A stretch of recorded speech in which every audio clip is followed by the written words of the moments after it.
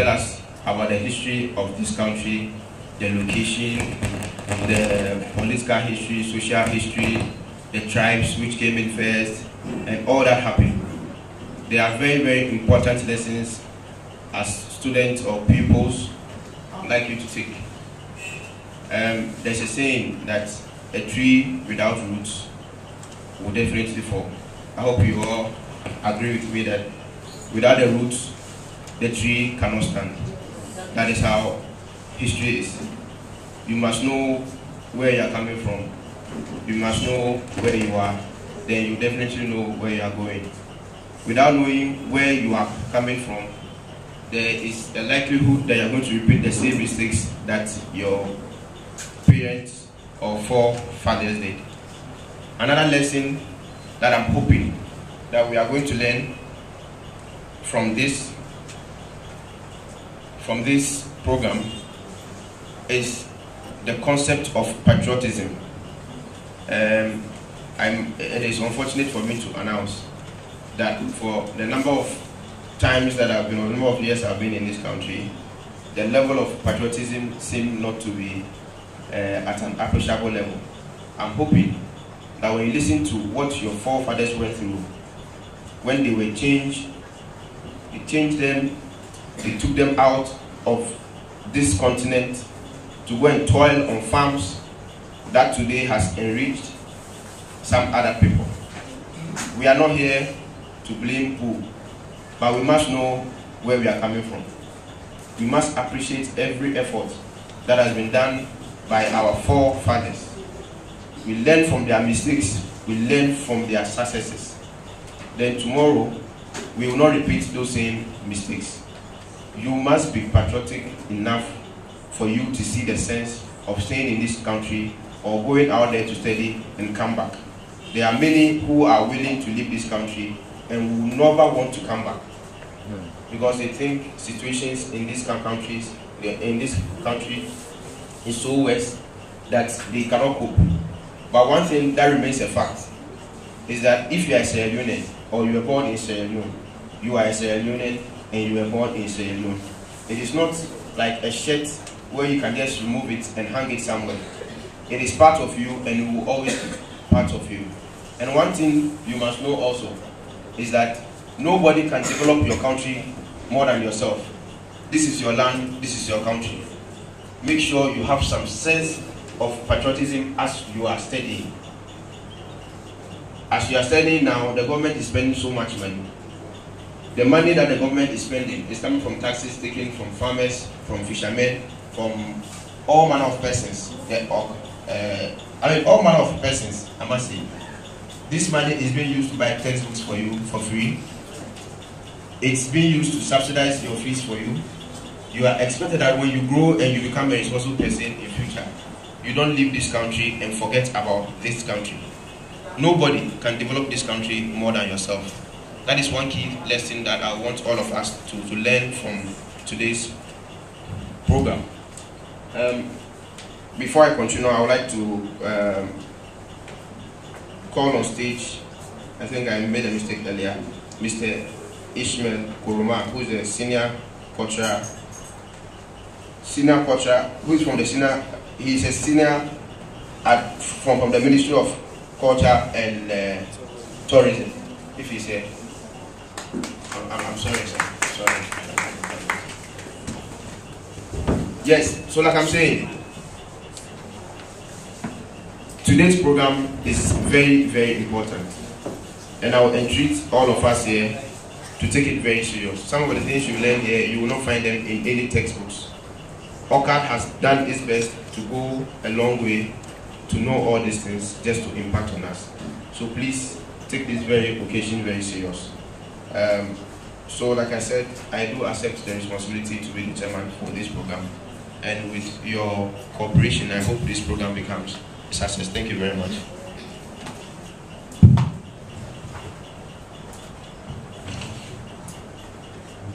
First on the bill, which is in number 4, if you have your program of events,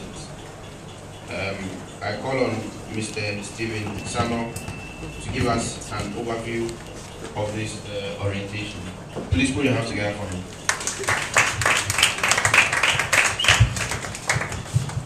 Good afternoon, everybody. I think I have to apologize to the chairman because I prefer saying this standing than sitting. Merry Christmas to everybody here. We are gathered here for a very important occasion, and the essence of it is to see how we can develop the psychosocial thinking of young Sierra Leoneans. As the chairman was making the statement, he made it very clear that these things that you are going to be taught or that you are going to hear this morning, you cannot easily find it in most textbooks, right? So as a matter of fact, we deliberately organized this program to see how we can recapture our lost heritage, right? It is not a secret no longer, or even if it's a secret, then it is a very open one now, that we are really getting loose of very important heritages that are worth to be maintained. So for this reason, this orientation thing is just a one package that is geared towards recapturing all what we have lost history and cultural wise. To a very large extent again, this thing is going to be a teaching process and you are expected to learn from it, okay? I may want to say it is also on the program of events there that you have a role play issue. And what are we saying about that? We really want people to listen very keenly and very carefully and see how they can learn something, okay? Learn something during the process of you doing your role play or whatever. You'll be expected to come and just depict, right, some things that you have learned here. So in that regard, I don't have to take much of your time, but generally the summary of what I have said is this. This thing is a learning process, and it is deliberately geared towards we Sierra Leoneans, we young Sierra Leoneans, recapturing our lost heritages. Though they are not completely lost, but we are about to get lost. I think, was it on Tuesday or Wednesday, we had a meeting with somebody from Canada. The person told us in the meeting that people in extreme parts of Canada, Ontario, whatever thing, people are killing themselves. They are committing suicide because of what? They have no identity. And their identity has been lost because of they cannot identify with their history and culture. And we don't want Sierra Leone to be at that point when everything will have been gone and people started asking, who am I? We don't want that to happen, okay? So that's why we are deliberately organizing such occasions for you to be informed and for you to be enlightened. That can also strengthen your civic education. Because honestly, in Sierra Leone, we don't have correct civic education, right? The reason being, we don't really know what we should know. So this is just a package designed deliberately to see how we can get this thing done. So please, participants, the students, listen. It's going to be a classroom, or this is going to be a classroom, right? You are going to listen, and at the end, you are expected to come and show something there that you have planned in the form of what? A role play. So I think I wish you good learning and teaching, you the facilitators, and I hope we can all make sense of whatever thing is happening here. Thank you very much for your attention. Thank you very much, Mr. Steven Sono. Like you said, we are supposed to listen and listen very well. It is very important whilst we are listening. We have been provided with pens, I guess. So you write down. It's very, very important. It's a saying that a short pencil is better than a long memory. You are expected to, as much as possible, write some of the things that you hear, especially the dates and special events that did happen to this country some years back. So I'd like to move on to the fifth item, which is on presentations. I'm calling on Mr. Sallieu, the education assistant, to talk to us about the geographical location and the founding of Sierra Leone. Please put your hands together for him as he walks.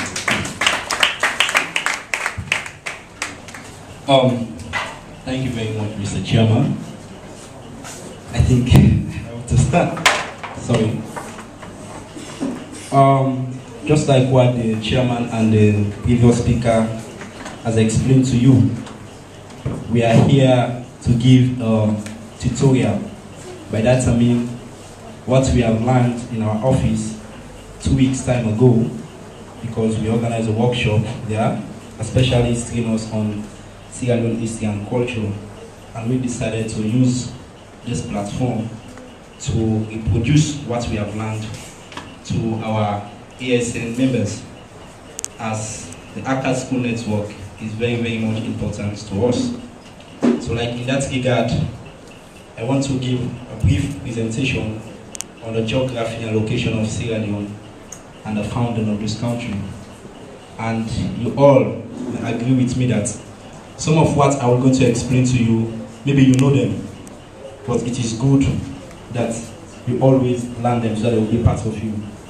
So it's going to be a participatory forum wherein I talk, you talk, rather than me talking alone. So you need to listen, because you're going to do for us a role play, for us to test how best you have learned on what we are telling you. So in that regard, Sierra Leone is, who can tell me where you can find Sierra Leone? West coast of Africa. You see, that's why I said some of you will know what we are going to say. You know, thank you very much. Your name? Sallieu. You can find Sierra Leone on the west coast of Africa. And if you look at the globe, we are in the world map, you see you can also find this country in north of the equator. And now, even though people are saying that Sierra Leone is a very small country, do you believe that? Do you believe that? Yes. Sierra Leone is a very small country, but Sierra Leone has all the characteristics that any country have. Do you believe that? Yes. Fine, thank you. So in that regard, let's know the meters, you know, the area of this country. And who can tell me the square kilometers of this country? Yes. 71,740. 1,740. Your name? Abubakar. Thank you very much. Sierra Leone have 71,740 square kilometers. Now, how many miles? If you look at the left hand bed, the miles, yes? 27,699 square miles. Thank you very much. Now, you have known where Sierra Leone is. Situated on the west coast of Africa. You see the miles, and you see. Then one thing also, Sierra Leone is bordered by two countries. Because as we know, even when we leave our homes, you see that we have neighbors. And neighbors, these are people that are very close to. Is that not so? Is that not so? Yes. Oh yes. Is that not so? Oh yes. That's good. So Sierra Leone also as a country, we have our neighbors. And who can tell me one of our neighbors? Guinea and Liberia. One of our neighbors. Guinea. Thank you very much. And another one? Liberia. Thank you. You know, you are really learning. So as you can see, Sierra Leone is bordered by two countries. We have Guinea and Liberia. And Guinea is at the north and northeast, and Liberia is at the south and southeast. Thank you. Now, one unique thing about Sierra Leone is that we have variety of ecological agricultural zone. By that I mean is that Sierra Leone have a whole lot of natural areas wherein it's good for agricultural purposes. We have like the coastal line, and when I say coastal line, it means the sea areas. And as you can see, some of you are Aberdeen, you know, you see the sea, right? The Atlantic Ocean, is that not so? And our own water is full of what? Natural marine resources. We have a lot of natural marine resources. And these marine resources are constituted of good fishes. We have crabs, you know, shrimps. All these are very good, that if we can have them, we can produce them and we sell them to the international market. So imagine, we have a lot of fishes, and also some of you know some of our fishes, and also Who can name me one fish in this country? Snapper. Another one? Shynose. Bonita. And you have ate some of the other too. So you see, so this is how, have you seen now the value of this country? Fine. Then, having gone through that, Sierra Leone we have farmlands, rainforest, swamp, mangrove. Who can tell me where you can find mangrove in the western area? You know what is mangrove? These are short plants. Sometimes people use them to firewood. You know, they call them mango wood.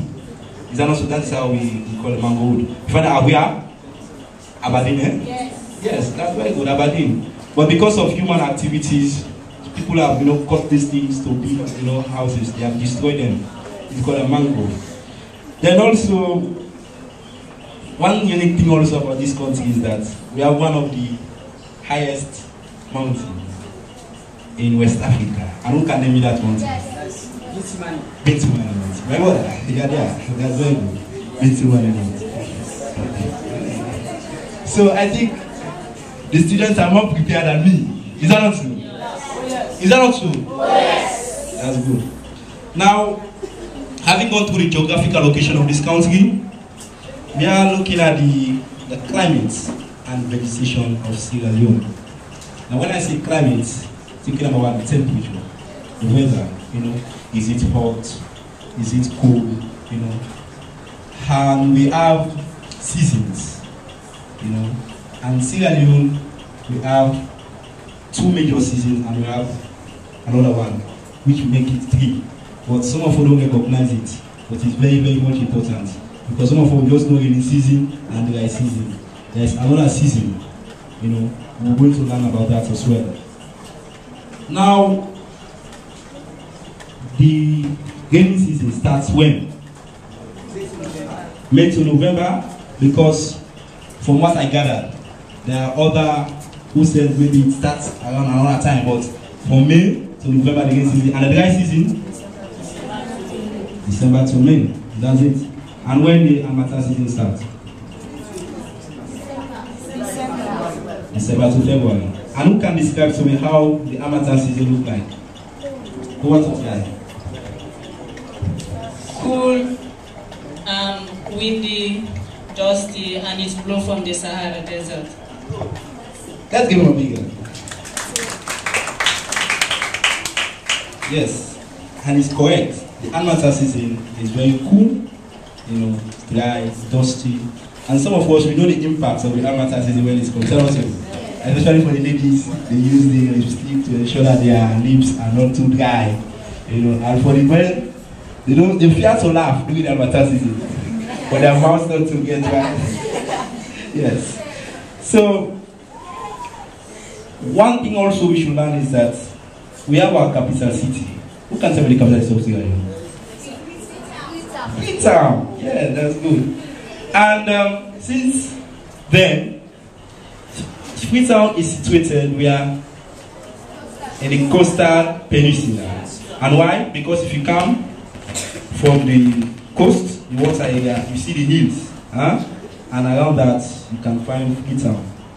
And Freetown Harbour, the natural harbour, the water key. Some of you know there is also. It's very natural. So you see how Sierra Leone is unique. While other countries, they create their own.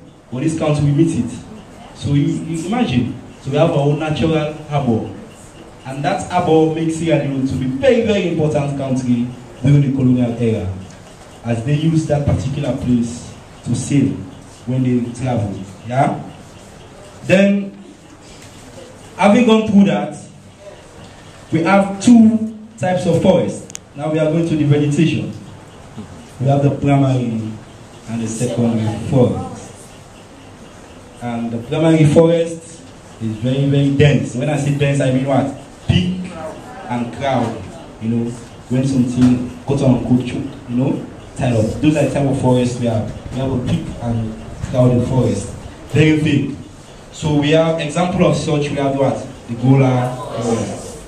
The Gola forest, and you can find the Gola forest around